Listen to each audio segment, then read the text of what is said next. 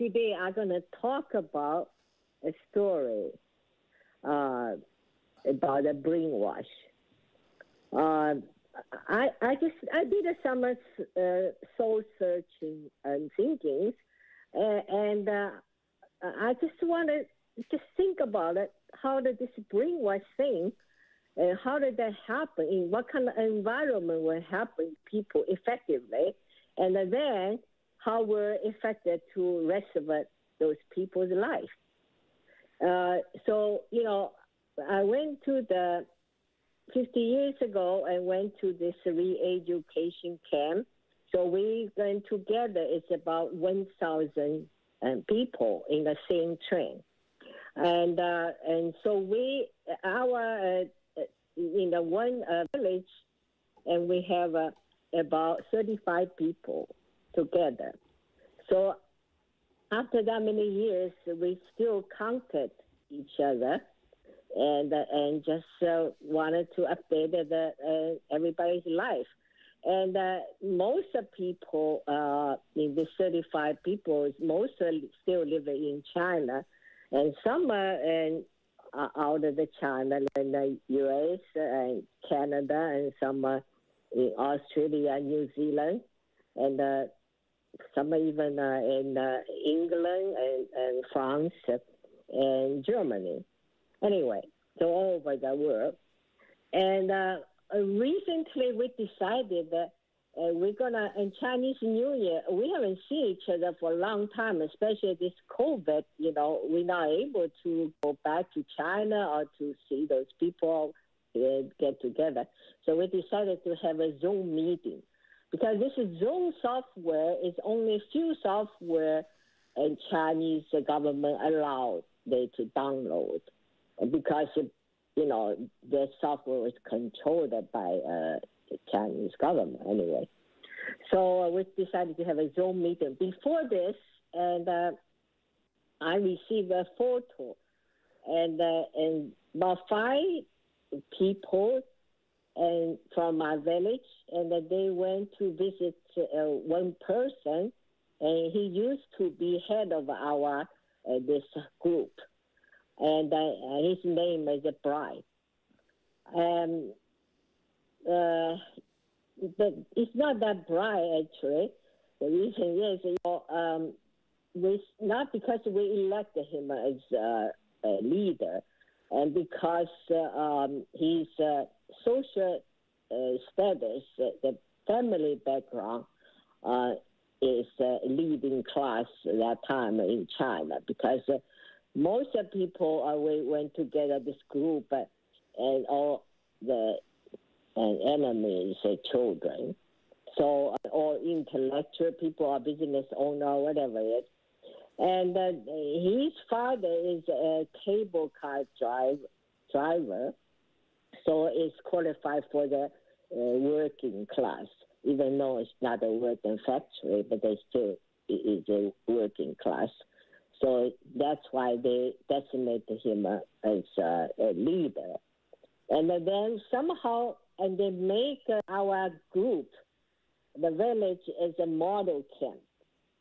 So the model camp, you have to select a person and to go to Beijing and to see Mao. So he's the one we sent to Beijing and to see Mao. So I'm talking about the brainwash things. At the beginning, and I think we live in the place because the communism, they wanted to control people. So we don't hear anything else but whatever the propaganda is, or the newspaper, or the radio. That time is no TV, the radios, or whatever, or just one voice, everything, just one. And so when we grow up with that, that's the only thing we know. We don't know anything about outside the world. And when we go to the village was very near Burma. And so somehow, we from Shanghai. Shanghai people in the big city, so they still is more informed than the people living in the England. And so we know there's either because our parents or the grandparents or the relationship the overseas, and also Shanghai was talking about since the opium war becoming open port, and so is all the different countries, and they have this conception there, and so those influences they never go away. So we know have other countries we have. So it's very close to Burma, so we can hear BBC. So we all have the radio, has short waves, so maybe we can listen to it. So we at least know something about that, but it's dangerous. It's also criminal. And so we not publicly we can listen to it. And but anyway, major thing we receive the information. It's just all propaganda. So whatever they want to brainwash you, but that's the only thing you know. So you keep repeating, even if it's a lie, you will believe it's the truth. Right? So this guy was selected to go to see Mao and to Beijing. So it's very honorable things. And then before he went Beijing to see Mao, and he just an ordinary person. And if brainwash, you say that, the same as the word being brainwashed, almost the same, the levels. And when he come back from Beijing, everything changed. Because he never washed his hand. He put a glove on, he said, because the Mao shake his hand. So people had to, the kids standing in line and wanted to shake his hand because he shook with Mao. Now, I didn't stand there because I said it was kind of silly, but I not dare to say anything, And then he started acting real. I mean, talking about it's like he thinks that he also is a god, or at least a god sender or something. And so he constantly, he's not working anymore. He thinks he's a leader now. He doesn't have to work. So after we retire, he's constantly looking for the people, and he thinks should discipline us, whoever didn't do right, so criticizing. So he always have the conversation, and they say, oh, I make an appointment with you after work. I want to talk to you, something about it. Also, meanwhile, I think he was chasing a girl, and he was make a lot of appointments with the girl. Just lay down. I think after about 40 years or something, I went back to China. We had a reunion. So I invited him. And then a couple of girls stand up and say, they said, if you invite him, we're not going to come in. I said, why? He said, because before he was sexually harassed then. The saying was talking about have a conversation with them and basically try to harass them or something. So I didn't know that, so I didn't invite him. Some boys, they said, how come you didn't invite our leader or something? I said, well, because they said 3 or 4 girls, they refused. They say, if I invite him, they're not coming. So that's why we never met him. And the couple of days ago, I saw the picture. I was shocked because he looked like at least 20 years older than us. He's in wheelchair. And he was, I think he got a stroke or something. And they will show, one picture, they show him the book, the photo book they just recently published. And I look at his face, I think he didn't know anything. And maybe get Alzheimer or something, just horrible. So what happened is that since he went to see the Mao, he, being absolutely 100% brainwashed, and he thinks that he's a godsend, so he's not working. And at that time, because he's a Communist Party member, they accepted him, but then make him give him a job in the not counting. I think there's some kind of is a province, some office, and to in charge this education group or something. So you get a good position, and so it's okay. Also, he married to propaganda performing group, a dancer, very beautiful girl, and she's a Thai minority group. And so it seems like he has a wonderful life. Then what happened is after this Mao died, and Mao's wife and General Ford, they're being arrested. So everything changing because the Chairman Deng and started this new changing reforms. And so the bigger government, they had to lay off lots of people.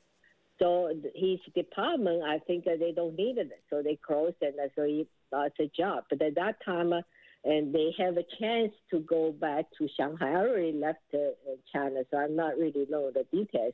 Anyway, he got back to Shanghai, but he has no job, and with his wife and little girl.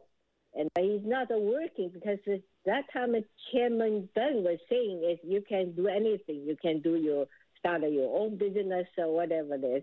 He said just let some people getting rich first, getting rich fast or whatever it is that time. And but he didn't want to do anything. They end up because he still believed, I think being brainwashed that long, he still believed he was shake hand with Mao, so he should be recognized and give him a job, and then he gave him some kind of position. So he still dream about that. So end up and has no money and cannot to support his wife and the kid. So the wife left him, and so went to the Shenzhen, which is some special economy zone, and to doing the business or whatever. Eventually they divorced, so he all by himself. And but he was get really poor at nothing, and so he had started like they had this gambling cracker that fighting. So he think when he was young, he know how to feed the crackers, and they fighting. So he got getting into this gambling things and make some money and to support himself. So basically, since then, he never able to do anything, and until his parents die, and they have some old house, and the government wanted to tear it down and give some compensation because in Shanghai is rebuilt. So they gave some money, so he had to move away to kind of far away. And then his daughter come back, and the saying is that he never do anything for her, so it's a time for her to get something back. So forced him to sell the house, and then move him far away to the countryside, and then the daughter get married and live in his place. And so just at the beginning, I think because he got a stroke, and he said at the beginning he didn't know what to do, and nobody taking care of him. At the beginning, his daughter still they have this deliver service to deliver a meal to him. Eventually, they sent him far and far away, and so only deliver maybe once a month or something. And so he just always eat the leftover, that sometimes no food. It's just horrible situation. So the people, we went to commute together, and they still go there once in a while, like a Chinese New Year or some holidays, Moon Festival or something, they go to see him. Just getting worse and worse, the situation is unbelievable. But he never changing his dream, and he still believe whatever being brainwashed, he think he deserve to have a better life, and because you're shaking hand with the mouth. So, that's the story I want to tell you about that. And after 9/11, I think I keep thinking, because they said this terrorist was being brainwashed. But some they were in the place totally isolated. Like I went the place in China, we don't know anything with the outside. But some people was educated in West. So why they want to be a terrorist? How they will be brainwashed, radicalized? I think mostly I saw one movie which was very real, talking about is they make you want to be an icon, to a martyr, whatever. So you get this idea, so you become radicalized. So that's what I just wanted to talk about today.